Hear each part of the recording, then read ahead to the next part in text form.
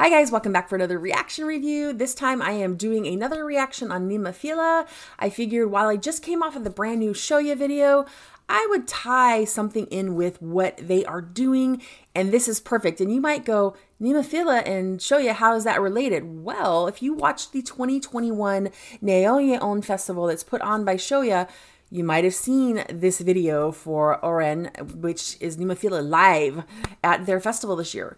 You know, when I talked to the ladies from Shoya, they told me the thing about this festival, it highlights women artists in Japan, and that their main requirement is just having that fire and passion in the heart for music. So this is why Nemophila made that cut, because we all know they are passionate about the music.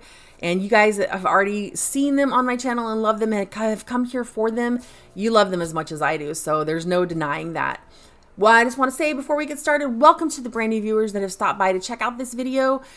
If you've not subscribed to my channel yet, just go ahead and click the subscribe button, hit the bell if you'd like to get notified. I cover music on this channel. I talk reactions, album reviews, show reviews. If it's related to music, interviews, it's going to be on this channel. So without further ado, welcome back to all of the viewers. I know you guys came just to check out my thoughts on this track because you've been asking me to cover this track. And I figured, why not grab a live and why not grab the track?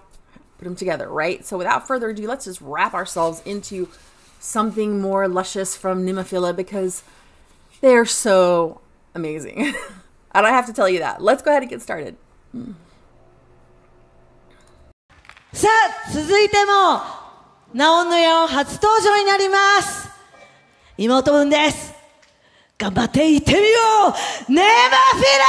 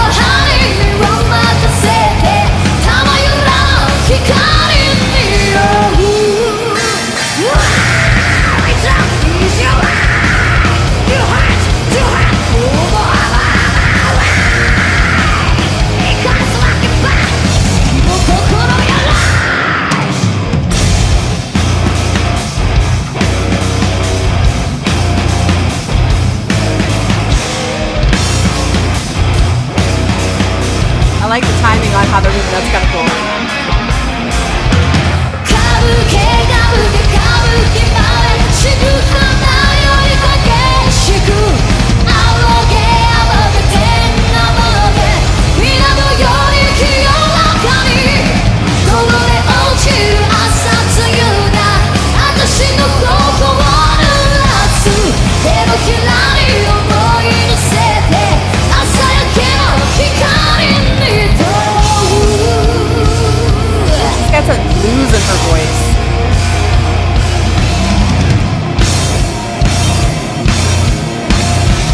Oh yeah. Oh my gosh.